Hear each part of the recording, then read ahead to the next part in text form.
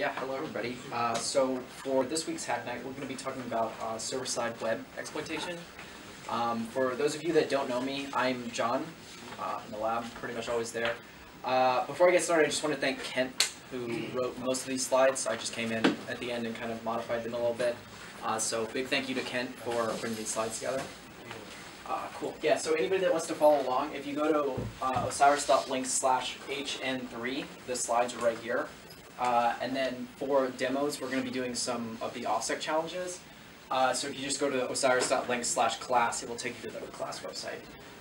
All you need is the NYU ID to sign into the class website, and you have access to all the challenges. Cool. So yeah, let's go ahead and get started. So what we're going to be talking about today is a lot of the basic web stuffs, things like SQL injection, file inclusion, directory traversal, object desterialization, template injection, XXE, CLRF, and server-side request forgery.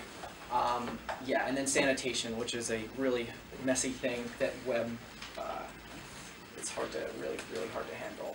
Okay, so the first thing we're going to be talking about is what happens when you go to google.com. This is a question that is a really common interview question where the interviewer will ask you this and they'll expect you to describe as much of, like, basically you just put everything that you know about the internet out, you just say it. Does anybody want to give it a shot?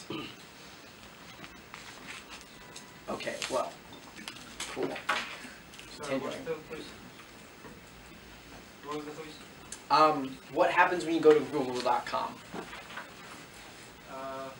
Just dump out everything you know? Yeah, everything. It's not much, but there's a part, I know there's a part of the DNS resolution where it goes and finds the match Google.com to some kind of number. I seem to know somehow that that question mark after that question mark means it's some kind of parameter. That's the query that you're searching. Yeah, the get parameter. Yeah, that's what that is. Yes, and that search part is probably the actual page we're going to. Yep, that's about sums up what I know. Yeah, no, that's great. That's, yeah, everything that you said was right there. Yeah, so, okay. So continuing, let's talk about the structure of a URL. The way that you access anything on the internet is through a URL. And as it turns out, there's kind of a lot more than just, you know, http://website/path, right? There's a whole lot more to it. You can have built-in authentication with the user and password. You can have all different types of schemas. You can have queries. You can have comments in URLs, and it gets really messy because we have to design software that will be able to actually take a URL and pull it apart into pieces, and as it turns out, that's a lot harder said than done. Yeah, so for this right here, we have our schema right here, which is HTTP Hypertext Transfer Protocol. You have your username and password at, and then the website, and then you have your port, your path, and then your query, and then your fragment right there. Yeah. So for this right here, you have HTTP google.com search and your query right there. Yeah, so when you type in google.com into your browser, what happens is it sends an HTTP request to what is sometimes referred to as the net location, which would be the www.google.com right there. Yeah, so how does this URL get translated into an HTTP request? The HTTP protocol is pretty simple. It's really easy to be read by humans, which is a really good thing. Because right here, this is the raw HTTP request. Your browser would include some extra stuff on top of this, but at the very basics, this is what it is right here. The most basic part of the HTTP protocol is a GET request. So you do GET and then your path right here with your query parameters and stuff. You say the HTTP version that you want, and then you say the host. So that's going to be whatever the net lock is, the net location. And that's pretty much it that you actually need for to make an HTTP request. So if you really wanted to, you could get out your friendly little netcat program, connect directly to whatever website that you want, and type this out, and it will give you back an HTTP response. The simplicity of this protocol is part of the reason why it's so popular. It's just really easy to use, it's really easy to read, and yeah. Yeah, so, yeah, and then this is just the www.google.com search right here.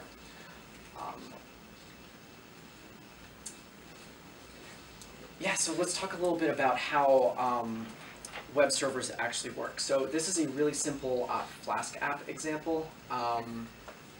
Basically, the most common way to do it is you will have routes that have handlers, and those handlers will do something for you, right? They will run some code and then give back a response. So for this right here, it's saying that if your path is to /some page, it will just render a template, which is like an HTML file with like some extra stuff that like can run stuff, and then it just gives that back, right? Yeah, so let's talk about some bugs.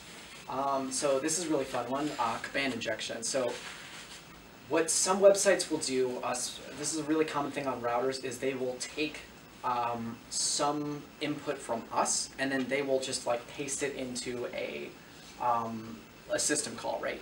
So in this example right here, we're using the ping command. The ping command basically just connects to some remote machine and just sends data back and forth. It's mostly used to debug network connections. Yeah, so a really common thing for browsers to do is, not browsers, excuse me, for routers to do is they'll let you try to ping something from the router. So they'll take a IP directly from you and then paste it directly in here, which will get called directly out to the command line. So I'm sure that a lot of you probably already see that because it's taking input directly from us, it's not sanitizing it in any way, it's just putting it directly on the shell. We can actually break out of this and do some fun stuff. So yeah, so if we, for example, right here, made our IP, you know, localhost, and then semicolon to break out of that one command and did cat flag.txt, it would not only give us back the output from this command, from the ping command, it would also give us the flag, right?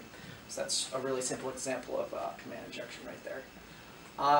Yeah, so there are, for most of the common web frameworks for like Flask, which is Python, PHP, JavaScript, there are a couple of functions that you always want to be really, really careful about using if you're ever, you know, writing a web server or whatever, like system eval, exec pass-through, or subprocess.run. Anytime you're running those on a web server, you have to be really careful what you're passing to it, or else you will get into a situation like this. Yes, so, okay, here's another good one, SQL injection. So, this is another example where we're directly going to be putting input from us directly onto something that's getting executed, right? So in this case, it's SQL. For those of you that haven't seen SQL before, basically, anytime you put a username and a password in the website, it will likely, the way that it's set up, is it will retrieve the row in the database for that user and then like do some kind of password comparison, right? What some web servers will do is they will just hash their password and then compare it against the thing in the database. And as long as it returns something, then it will log you in, right? That's a really common thing from like, 15, 20 years ago for websites to do.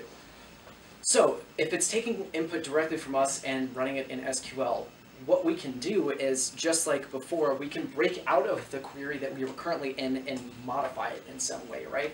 It's like, for us right here, if we used a double quote right here, we would break out of this users equals right here, and then all of the rest of this in between here will be actually modify the query itself, right? So, or user equals admin will make it so that it will return the admin row, and then that is the comment character right there, the double thing.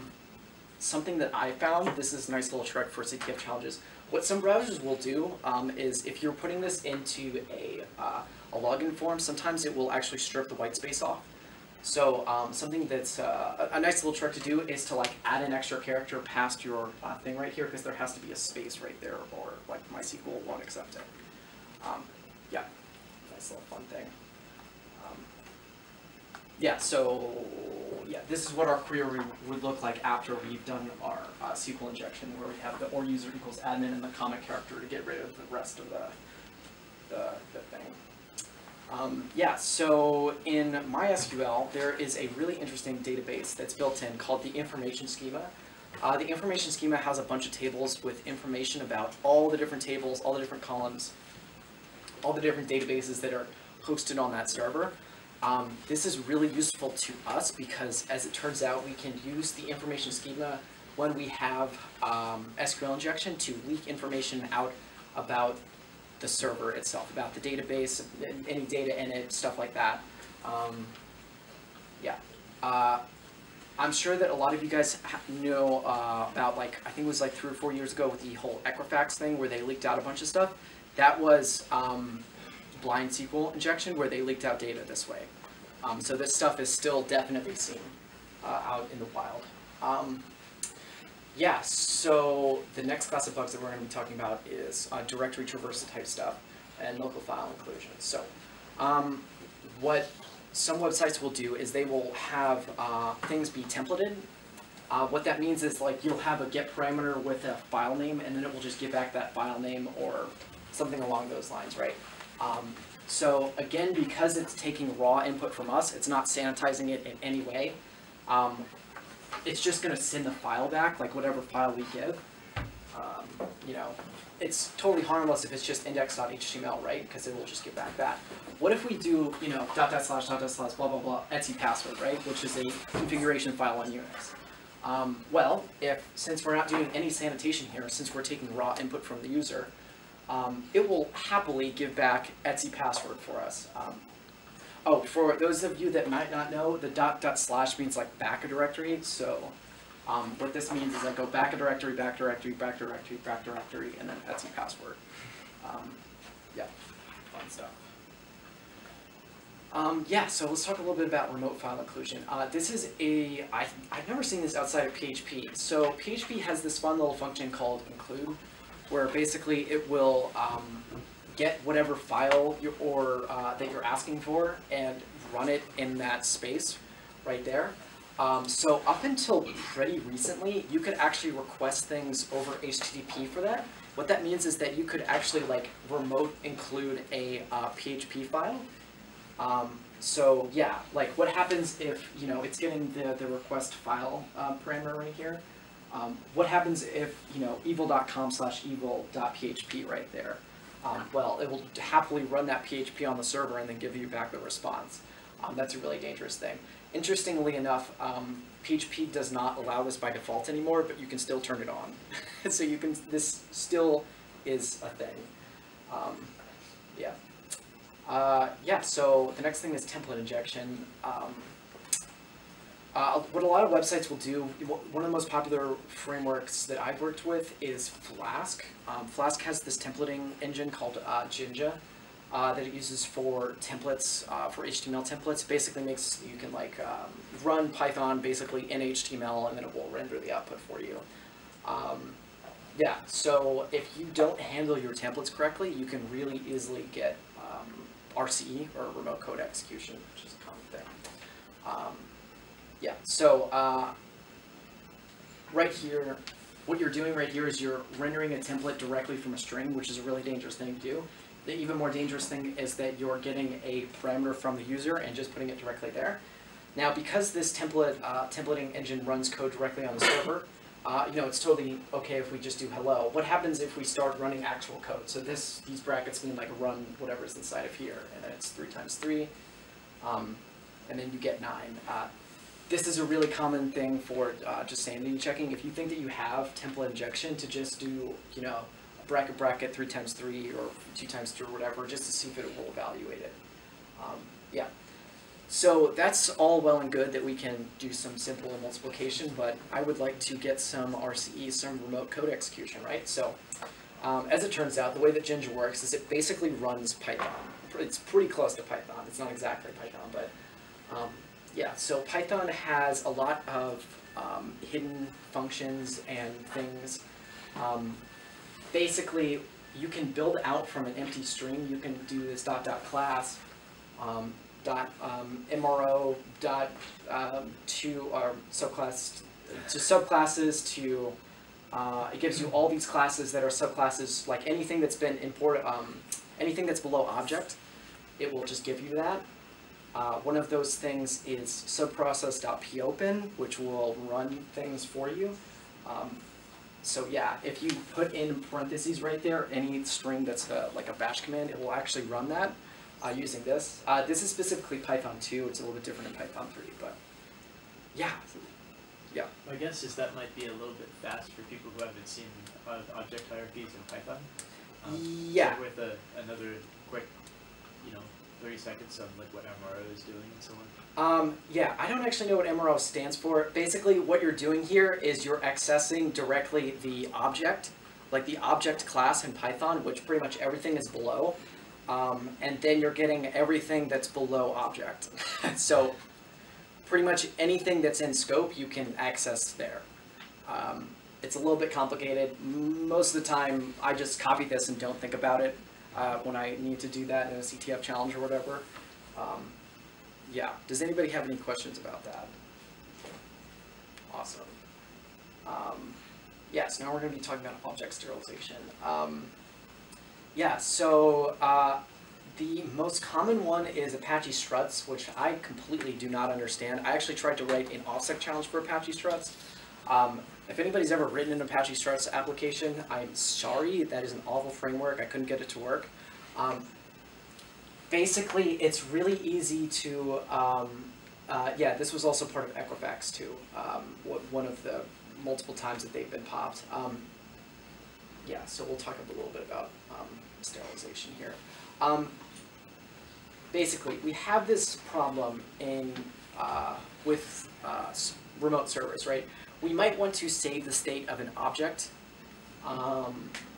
to use at a later date, right? The way that we do this is serialization. Different languages have different ways of handling this. This is PHP right here. The way that PHP handles it is you do, it will give you a vars object. Basically, it will convert a object in memory into a string that can then be reloaded back later for use at a later date, right?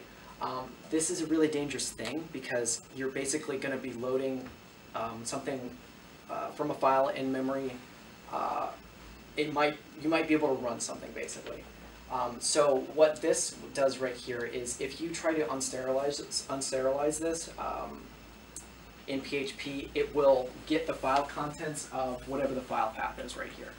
So if you find a server that will just happily take a var object, then you can just give it this right here and it will print out your flag.txt. Yeah, I think it's a little bit more clear in Python, but yeah. It's basically just an object representation in a string form. If you find one of these, it's really dangerous.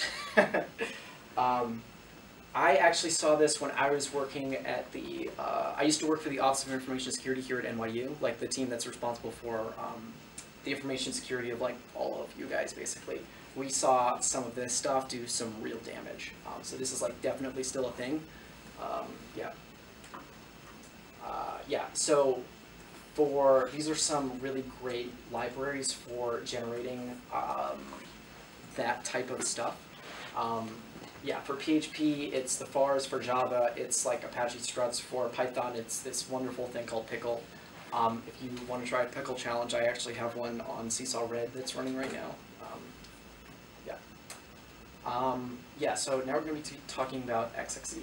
XXE is not something that's seen so much anymore, but it's definitely worth still talking about. So I'm sure that most of you guys have done HTML or just anything that's XML. As it turns out, XML is a Turing-complete language, so you can actually run stuff in it, which is a completely unnecessary thing for it to do, but hey, it does it anyway. Yeah, so you can define entities within XML, which are basically like objects, right?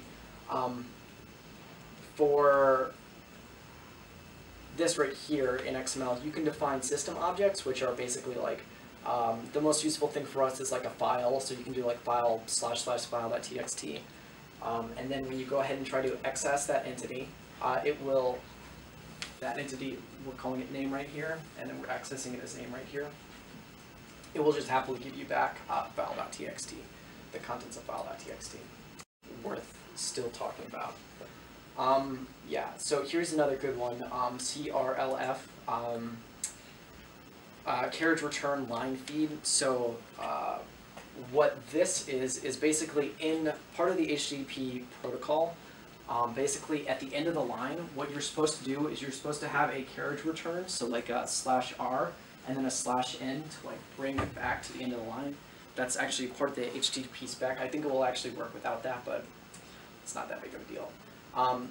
So basically, because of this, if you have a query in here,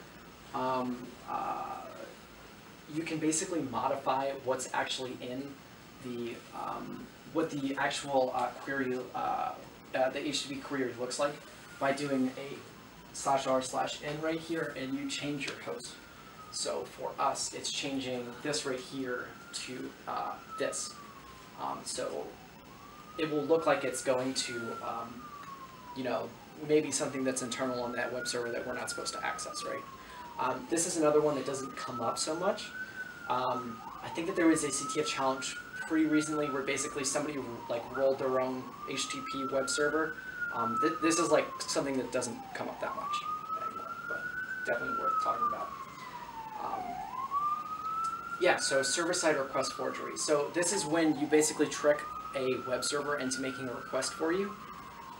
This is a really common thing in CTF challenges, like anytime you want to extract a flag or do anything like that. Yeah, so at the most basic level, what if there is a website that will only take for proxy, it will just make that request and it will give it back to you, right? If it's making a request for you, then, you know, what if you make it so that it's, you know, file etc password, right? You're tricking it into not making an HTTP request to something out on the internet. You're tricking it into, you know, getting etc password or, you know, /flag.txt.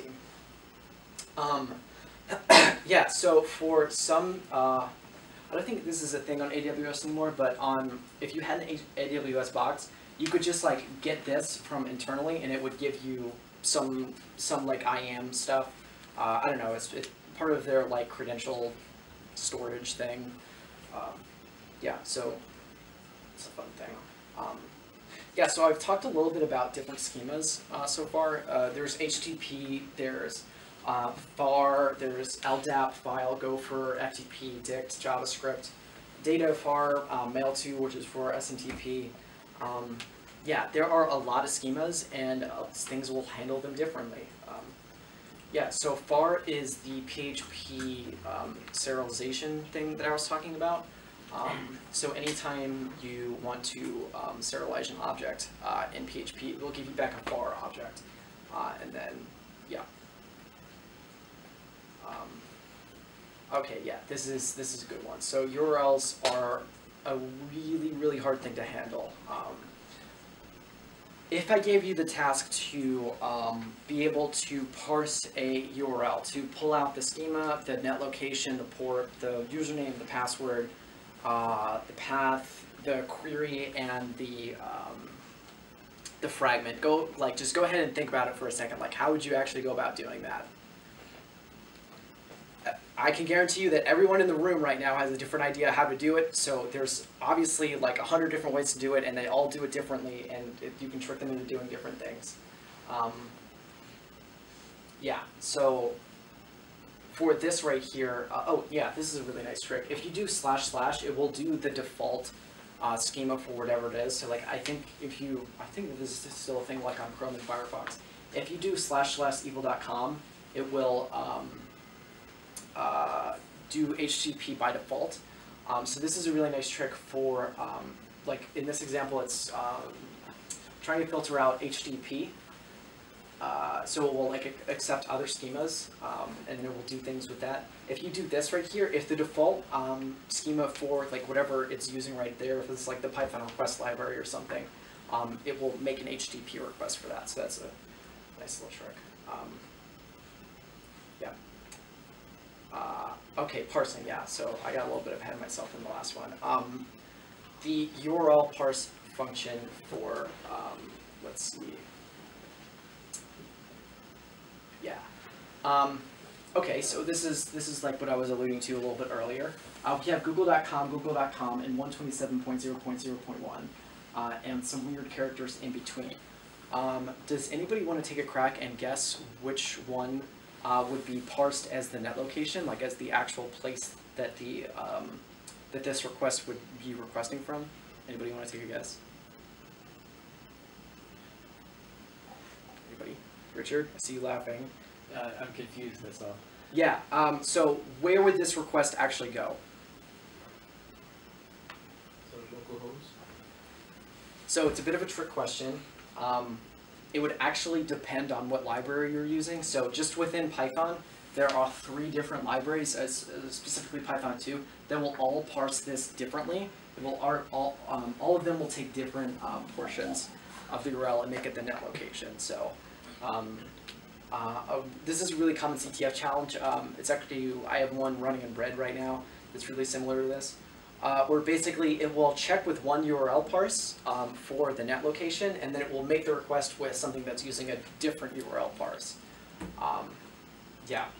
So like for this, it's basically saying the host has to be this, like whatever CTF this was, .org, and then it will just go ahead and you get it with the user agent being the flag, right? So you can use this type of thing where you basically just guess, you just move around which one is your server until you get it right, pretty much. That's how you do that challenge. Yeah, and then that's how you do that. Yeah, so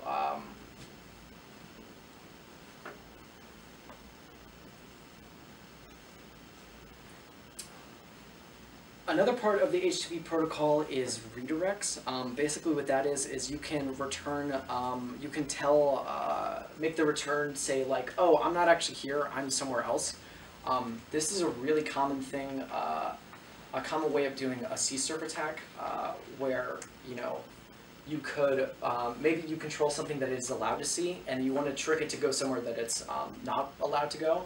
You just like basically through your to it, you redirect it to go to somewhere else, like, you know, 127.0.0.1, and then if you get, if you're able to see the return from that query, you might be able to access something that you're not supposed to, right? Because it's making the request from localhost. Yeah. So now we're going to talk about sanitation. Yeah. So with a lot of the things that we've been talking about so far, it basically comes down to the fact that we're taking input from a user and we're not sanitizing it in any way. So we're not changing it to make sure that it's not going to affect the query that it's in or the command that it's in or anything like that. So this is where filtering comes in. Imagine we wanted to filter out a single quote, right? How would we do that? Well, we would go ahead and add a escape character before it. If we made the way that we would escape from this is just add a slash before our single quote, and it would go ahead and add the slash in right there. Oh yeah, so this is another challenge that I have running in red. If we wanted to make it so that the URL wouldn't be able to go back a directory, so do the .. slash, you know, if we just go ahead and replace all of those, yeah, we're okay, right? Well, turns out no, because what if we go ahead and put 4 dots and then 2 slashes? It would just take out that middle one and leave you with the .. slash. So I guess then we have to just do a recursive filter. So just like keep going until we don't replace anything else, right? Yeah, well, that doesn't always work because there is this great thing called Unicode, where basically this like weird backwards, the backwards question mark turns out to be the same binary as .. slash. So, you know, you might be able to trick the parser into thinking that it's not .. slash, and then when it goes to, you know, MySQL or whatever, it will get converted to ..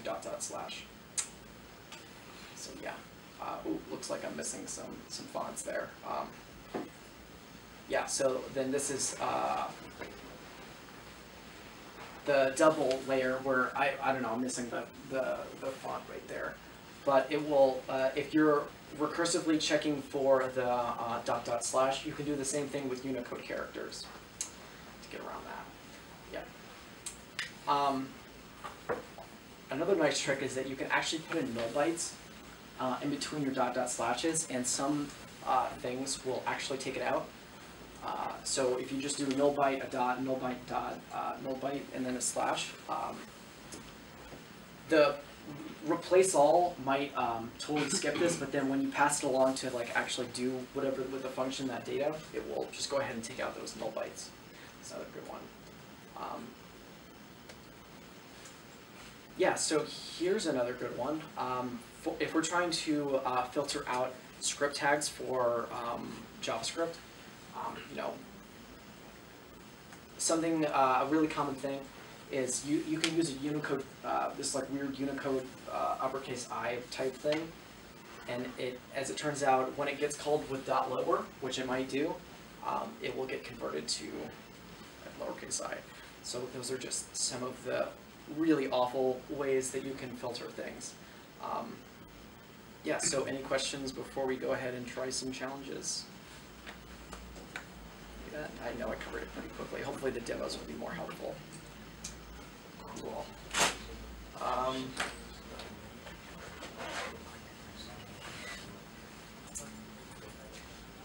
So if you guys go ahead to the offset website, the osiris.link/class, anybody wants to go there. I'm just going to go ahead and do some of these challenges. Yeah. So this is a really classic web challenge. So we're challenged to go ahead and log in as admin. Hopefully this will work. I just turned the box on like an hour ago. Okay, yeah, cool, what's up? Let's go ahead and get an ID.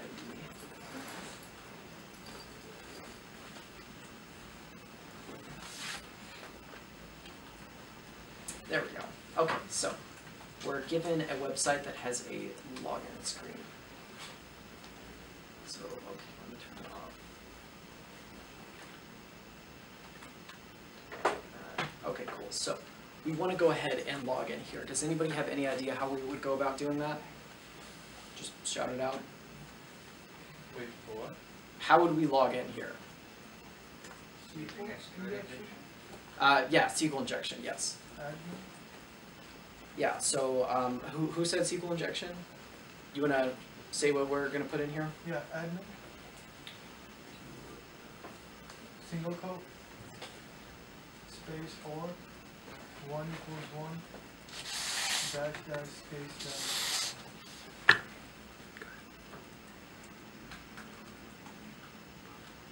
Oh, well, it's going to go ahead and tell us that we have to enter email address. So this is a nice little trick for this challenge. Yeah, admin@admin.com and then.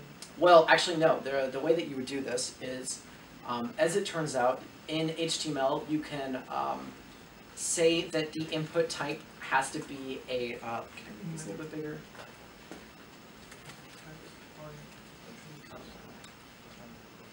You can make it so that the input type is an email, and then it will force you to like match some regex where it'll be like something at something.com, right? All we have to do is go ahead and change that so that take the type out to be not so that it's not email. We can go ahead and go through, and hopefully it will give us our flag. Wow, the internet's really slow. There we go. Yeah, awesome. We have our flag. So yeah, those are two really great things. SQL injection, and then just showing that client-side security is not security. Yeah, so let's go ahead to the next one. This is a really complicated one. I'm not going to do that. The ping me. Oh yeah, this is a good one. So.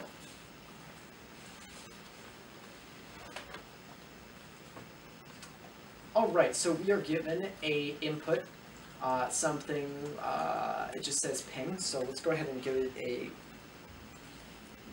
.com. We can go ahead and run ping right there, and it gives us output from a ping command.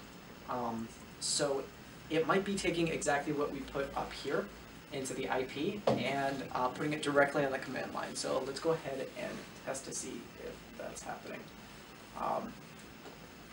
So the way that we would break out of this is, well, we don't know if we're being put in quotes or whatever. So let's go ahead and just be safe and try to do some quotes. We can exit out. We can do cat/flag.txt. and then a just common character. Oh, yeah, so we're getting spaces pulled out. So it's basically checking to see if we have any spaces in our thing, and it's blocking us from doing that. So something that we can do, there's a nice little trick where you can do $IFS. What IFS stands for, it stands for the internal field separator. It's basically like in Bash when you can iterate over a string, and it will break up the string based on the whatever's in the IFS. It's basically just like spaces or tabs by default. Either way, this will probably work. Oh, nope, okay. So we might not be in quotes then, or we might be in a single quote. Let's find out. Nope, still not getting the output.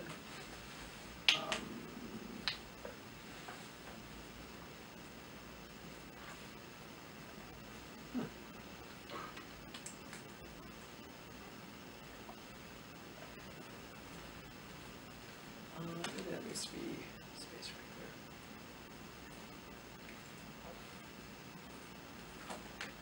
Nope, still not getting anything. Hopefully I can solve this challenge without looking at the solver.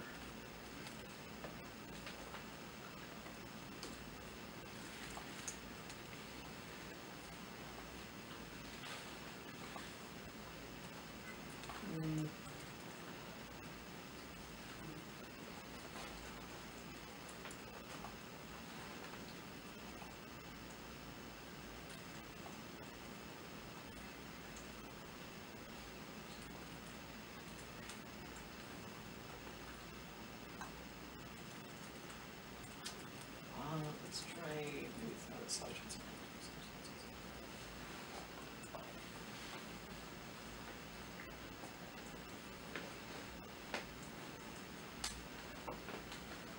Was anybody able to get this? Does anybody have this open? Did you get it, Richard?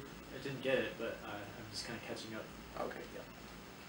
It's a little slow to load the challenges. I think. Yeah, so what's actually happening is everybody gets their own container on the thing, so it has to spin up a container for everybody, so it's probably being a little bit overloaded right now. Yeah, let's see. Hold on, I might have saved my solution for this.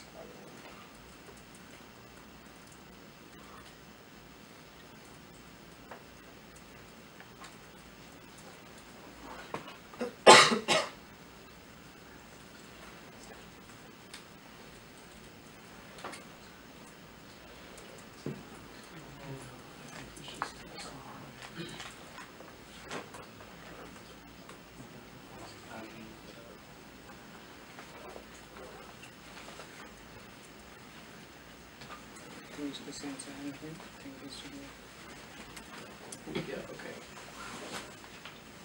Well, John, at least this row here, we're all confused about how IFS works because of the, we need a little bit more time to like log in and get to the challenges. Oh yeah, yeah, I can talk about IFS a little bit more. So it's basically just a variable on like Bash or Zish or like whatever command line that you're using. It's basically just a tab.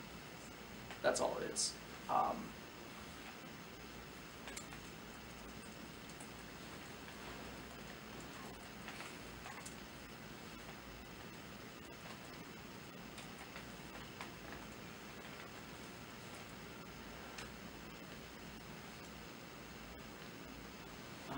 Yeah, let's run a command that we know will actually return something. Maybe just ls.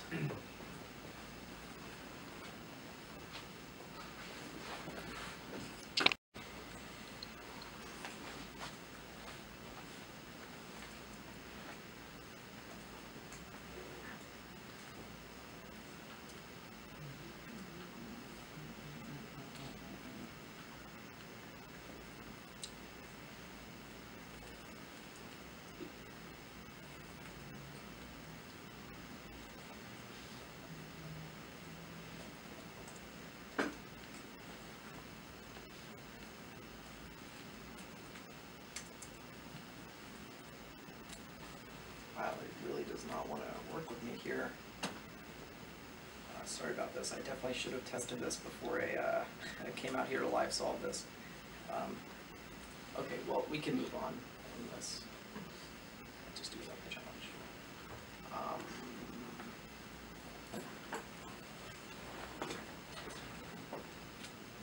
Yeah, so let's go ahead and try this inclusion challenge right here. So because this challenge is called inclusion, I'm gonna guess that it probably has something to do with file inclusion.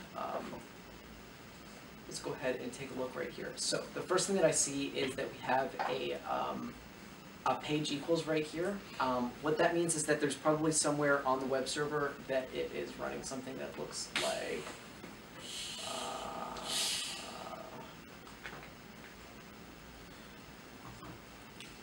where are we?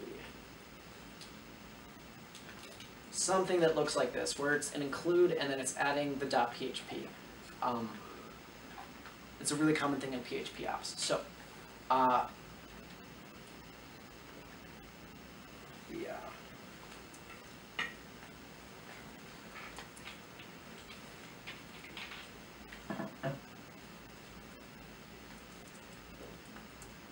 Sorry, give me 1 second.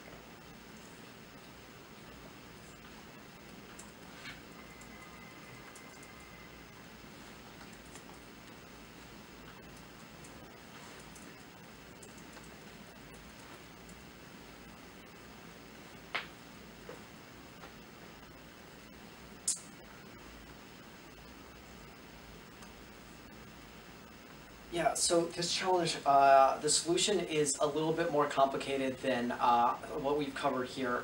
Basically, in PHP, you have these things called filters. Let's see if I can PHP base 64 encode.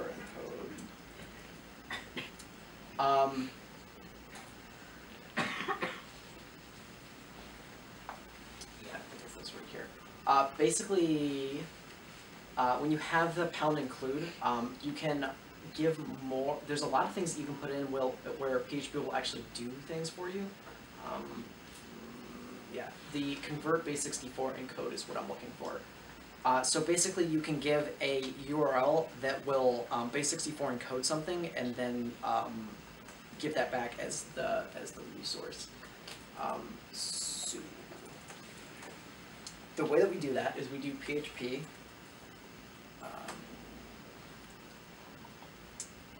Convert base64 encode. I think that's how we did that. Yeah, right there. Slash resource equals, and then let's try index. See if it gives us back something. Okay, did I type that in right?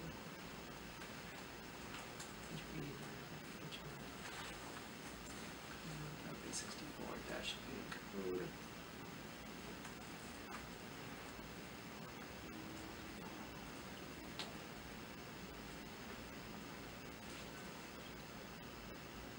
Maybe it's not called index.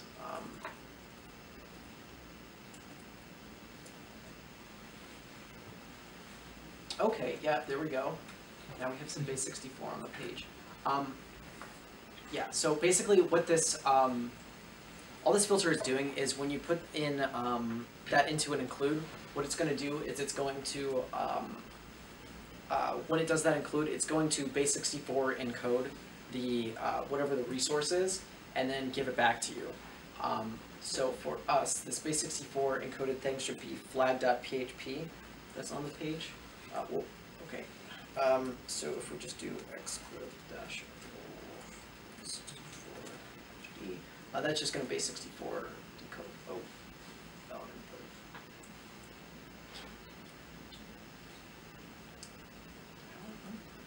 Okay. Oh, it's because I have spaces. Sorry about this. Yeah, there we go. There's our flag. So basically we had a file called flag.php that was on the server. We put in a special link that said base64 encode this thing and then give it back to us. And then, yeah, we just put it in and it worked, right? Because it was doing a include on whatever we give. Yeah, does anybody have any questions about that? Just wanted to see the URL again. Yeah. Got it there. Yeah, sorry, that's really Make that small. larger.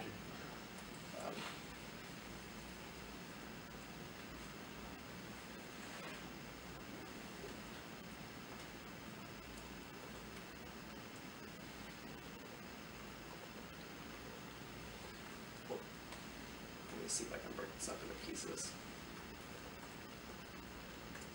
There we go. Can you see? Thank you.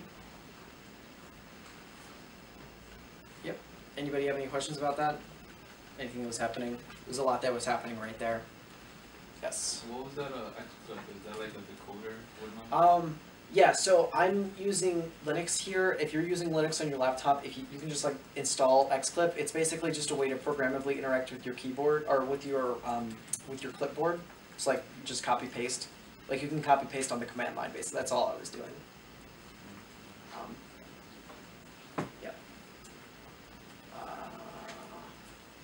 Yeah, how's everybody feeling? Do you want to ask questions or keep doing challenges? Yep. I have a question. Oh, Ryan, you've got a question. Just a quick one. I might have missed something, but on the other one, what was preventing you? Why did you have to use a PHP filter?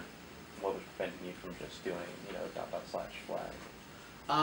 Oh yeah, that's a really good question. So, where are we? It's adding this .php to the end, so whatever we give has to end in .php. So it's basically gonna, whatever we give, it's gonna add that .php. So we need our URL to end .php, but we still need to actually like get the right file, like the flag file. The way around that is to use the PHP filter. Does that make sense? Okay. Yeah. So the flag file that's sitting on the server is not a PHP file. Well, it's flag.php. The problem is that if we go back to the actual contents of that, if I don't want to save that, and I lost that. Bear with me for a second. Oh, that's the wrong challenge.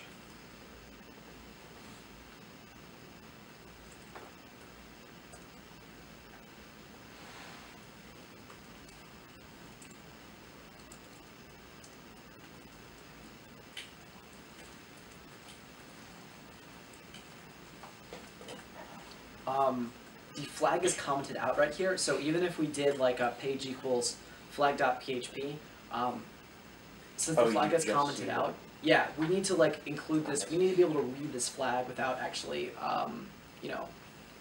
running the file. So that's where the base64 encode comes. Does everybody understand that? Richard, did you have a question? Was that your question?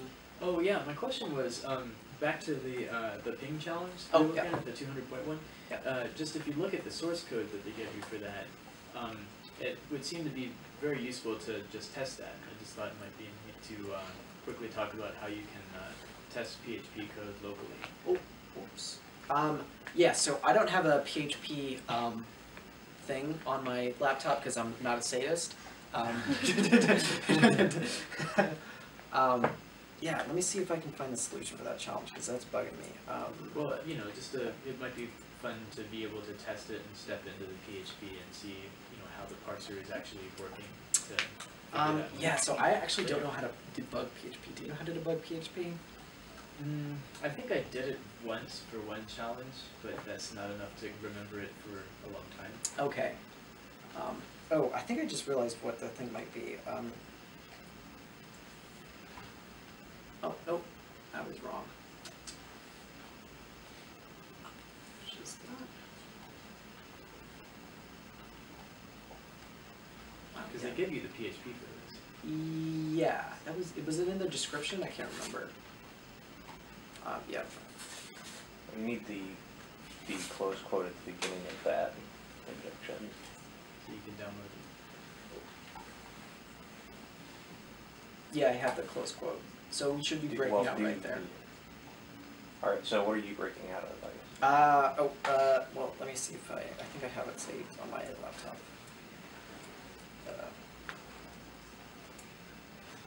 If you have the source code, it might be worth just looking at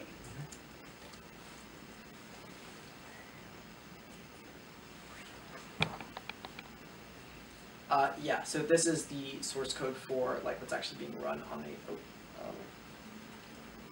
Let's get out of here.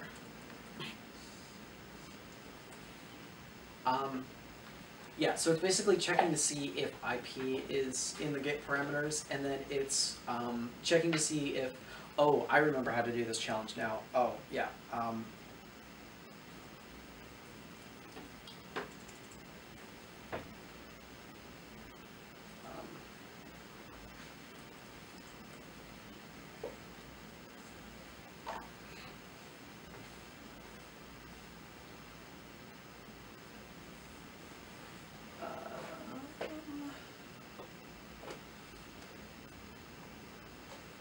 There we go, yeah. Okay, so I just needed to see the source to do this. So basically, it's running this function. The way that it's checking to see if it has strings in, if it has a space in the string, is it's running this function called stirpause. What stirpause does is it's going to return the index of the first position of a, in this case, a space in the thing, and it's going to, if it's, if that gets evaluated a true, it's going to, you know, just stop. Richard, you can already see it. If you make the first thing a space, the index that it's going to return is 0. 0 evaluates to false. So as long as you make your first character a space, you can just have spaces in the rest of your string. So that's a nice little fun logic bug. Yeah, so because we had the first thing being a space, we passed that check, and we can go ahead and put in spaces anywhere else. And I can just go ahead and cat flag.txt and get a flag. There we go. Does anybody have any questions about that? Cool. How much time do we have left? We have 3 minutes. Do you guys want to do more questions? Anything else that anybody's wants to know about server-side web exploitation? Anybody? Well, I guess we can call it right there. Thank you all for coming, listening to me ramble, probably speak a little bit too fast for like an hour. Yeah, I think we probably still have pizza in the back if anybody wants to eat some. Cool. I'll be around a little bit to answer any questions or anything, but yeah. How do we, this is going to be on YouTube? I'm sorry? Is this video going to be on YouTube? Eventually, yes. I'm not responsible for that, so I have no idea, but yeah, I think so. Okay.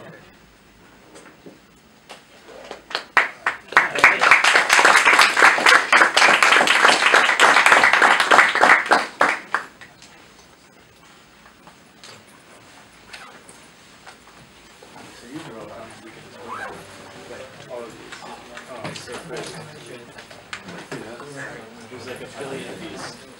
Yeah, all over the place. Just learned that. John, I got a question. Are there ever going to be like solutions for these challenges here somewhere, and like maybe after the So semester? I can, the content used to be a class. It's not being taught this semester. Oh. So I can't like give you just straight up solutions, but we can talk about them. Like I was the TA for the class last semester, so. Oh, so good. Okay.